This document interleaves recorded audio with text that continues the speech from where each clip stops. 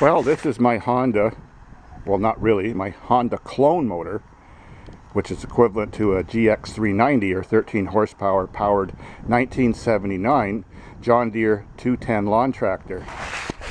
Well, if you remember, about 14 years ago I made a video of converting it, which took around 4 hours. Well, now this is the third power plant that's been in here, and the best one. This one's called Energy Cube. I got it from PV hardware store. I got it like 6 or 7 years ago and haven't had a single problem whatsoever. Just changed the oil. Best engine yet. Someone asked me to make a video about this lawn tractor if it was still going. Well, I cut the grass yesterday. It did a good job. The wheat's doing pretty well considering we had a 6-week drought that's over now. It's a one-pull wonder. Doesn't burn any oil. The other one started burning oil.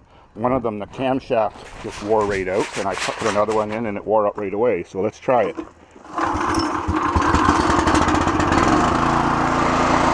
Awesome! Sweet!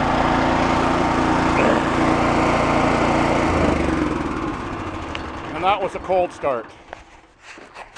So if we walk this way into the shop, got lots of projects on the go.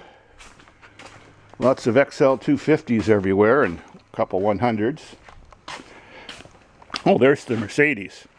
I haven't started to remove that since Backyard J came and got Rick's dune buggy from up there in the air.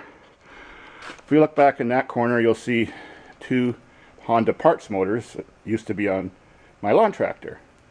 Well, they obviously weren't as good as the one I have now. Definitely got to give this thing a bath. Cold start, get it running.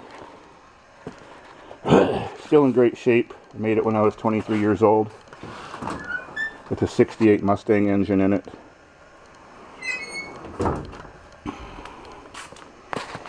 The garbage picked an awesome Echo weed eater this year. Unfortunately, it's a curved shaft.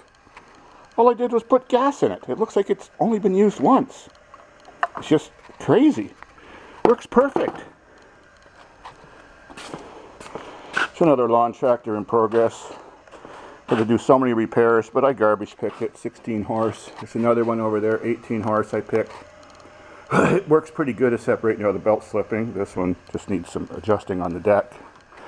Oh, and a couple weeks ago I picked that 5.5. No, it's a 6 horsepower Mitsubishi pressure washer. And all I had to do was clean the carb and it worked perfect. Things are so easy to fix now that come out of the garbage. Because people throw things away just because they don't use them and they got stale gas in the carb. Well, I'll have to make a video someday about my go-kart.